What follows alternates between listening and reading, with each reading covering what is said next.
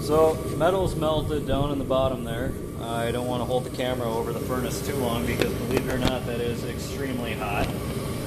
So now comes the fun part. We're going to start adding some soda cans. Now I see other videos online of people taking soda cans and throwing them at the furnace, and I just kind of chuckle. It's almost as if they're afraid of it. Like a lot of things, the more afraid of something you are, the more likely you are to get hurt. So just take your welding gloves, take your soda can, just drop it in. It's really not that difficult. The cans start to melt almost right away. I like to crush my cans first, but I don't always. Crushed cans, you can fit more of them in there, and they tend to give a little bit less slag when they're melting. So I've got this bucket of cans right here that I'm going to be melting down, and a couple of other cans. And we're going to melt them all down. I'm going to slag them, or deslag the metal, and then we're going to pour it into an ingot tray, and you guys can watch me pour. So here goes.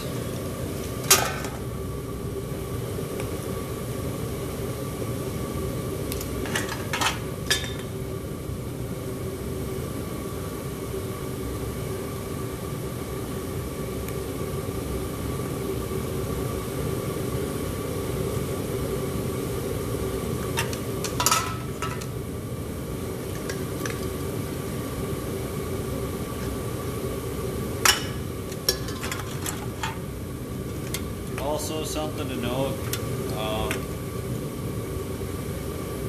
you'll notice that I say this quite a bit in my other videos, but do as I say, not as I do. If you'll notice, and I don't like to put my face on camera, sorry guys, but I'll do it just this once for you. I am wearing safety glasses, as you can see. I usually don't, but because I have my contact lenses in right now, number one, heat dries them out very well, as I'm sure you guys all know if you wear contacts. And number two, if something splashes up at me, I would rather get it on my safety glasses than in my eyes, because I like being able to see so I can make videos like this for you guys to watch. Also, I'm not wearing gloves because it's more comfortable for me, but I would recommend you guys wear gloves. I'm just going to put this out there as a disclaimer. I try and provide you the best information that I can, and I'm comfortable in doing this myself. I can't guarantee that any of this information will be accurate or suited for any particular purpose. I'm not a lawyer, but I'm not responsible if you hurt yourself or somebody else, or if any damage or anything like that comes out of this. And yes, I just threw a can at the furnace, and I missed.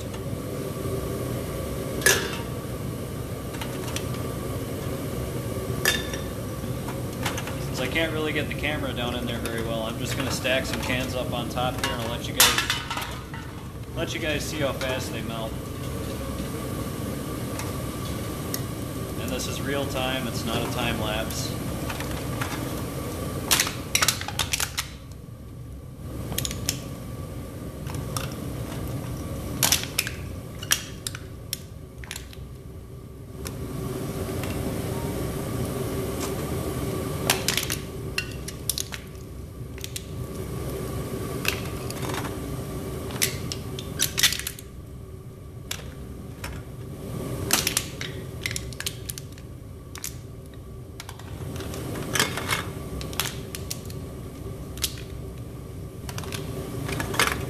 This thing can almost melt cans faster than I can crush them and put them in.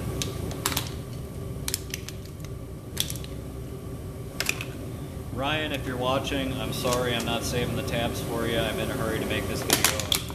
I haven't melted in a couple of days, so I'm sure you'll forgive me.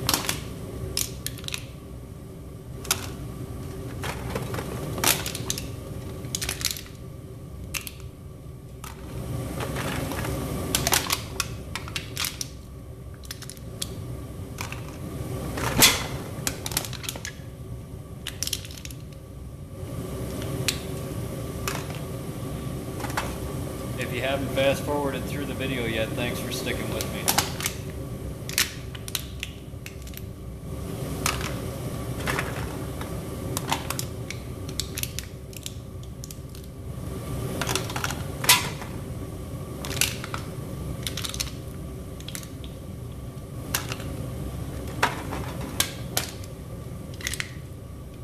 I suppose we can discuss other fuels as well. If you guys don't feel like making a propane burner or can't afford one, if propane's too expensive for you, which I guess could happen, there are other fuels that you can use as well.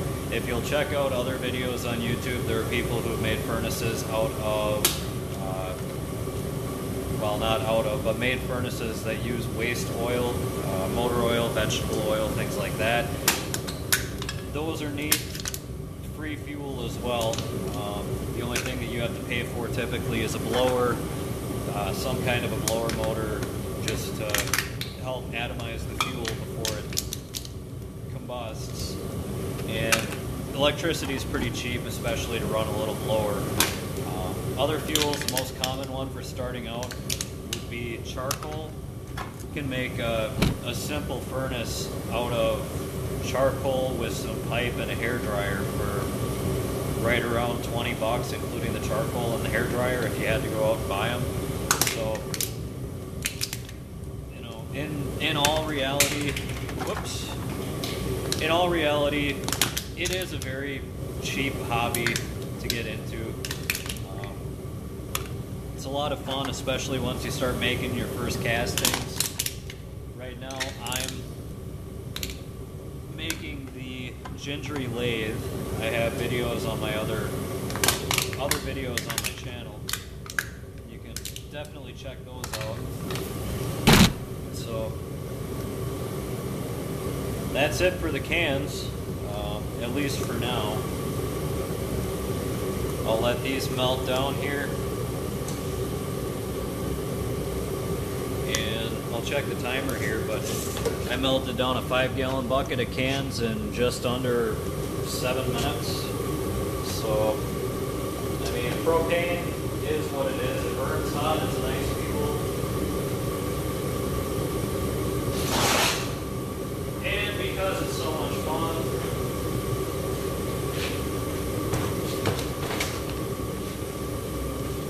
I'm just going to keep adding some cans.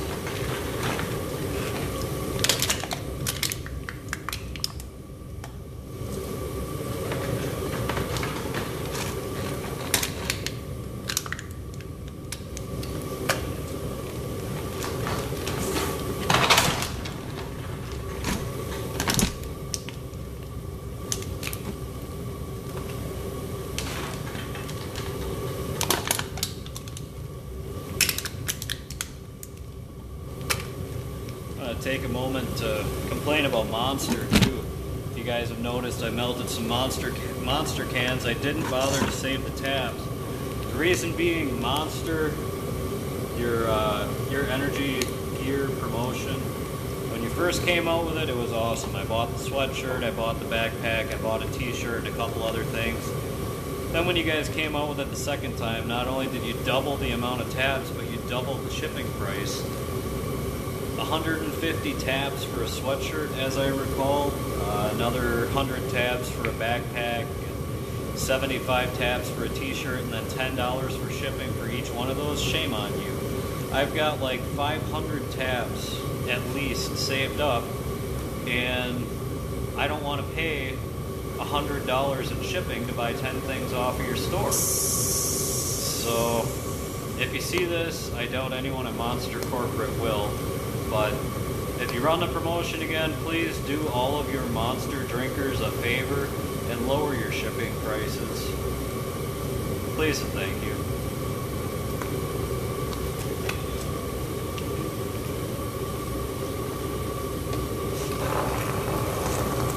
Also, if you guys are still watching, don't do this, please. Don't push soda cans down into molten aluminum because it tends to make air pockets in there which will bubble up. I've had it happen a couple of times where little pieces of aluminum or burning syrup from the soda comes spitting out of the furnace. It's kind of scary.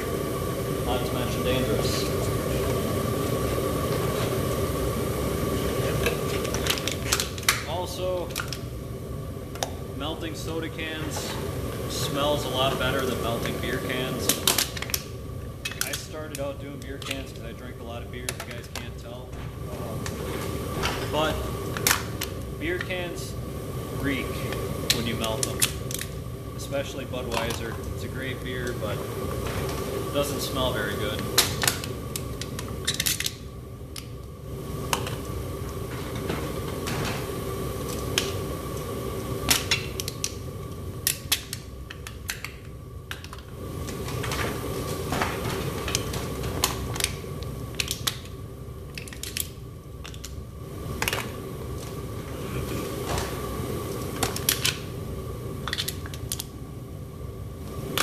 If you guys have hung in this far and listened to my rambling, congratulations. I hope you're not bored yet. If you are, fast forward through the video. Or leave me a comment and tell me not to make my videos so long.